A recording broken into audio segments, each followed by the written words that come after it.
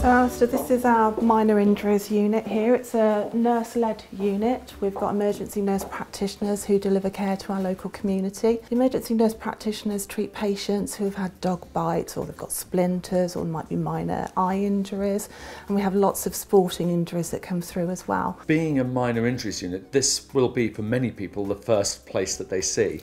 Yeah, patients will come through, they'll be greeted at our reception, they'll be booked in, and then they'll take a seat and they'll wait, and then they'll be called through and triaged and treated appropriately. Are there any kind of injuries that you're not able to treat here? If somebody's concerned that they may have really bad chest pains, or they might be having a heart attack, then we're absolutely not the right place to come. They should go straight to their nearest A&E or dial 999. The 111 service is very helpful. By dialing them, they'll be able to direct the person to the most appropriate place for their condition. Are there any other type of individual who maybe this isn't going to be suited for? Pregnant women, really. If it's anything that could be pregnancy related, then we don't deal with that. It's more appropriate for them to go to their maternity provider. And the sort of people who come here, obviously you've got the whole community this is available for. Yes, yeah, we treat young and old, so yeah, they all come.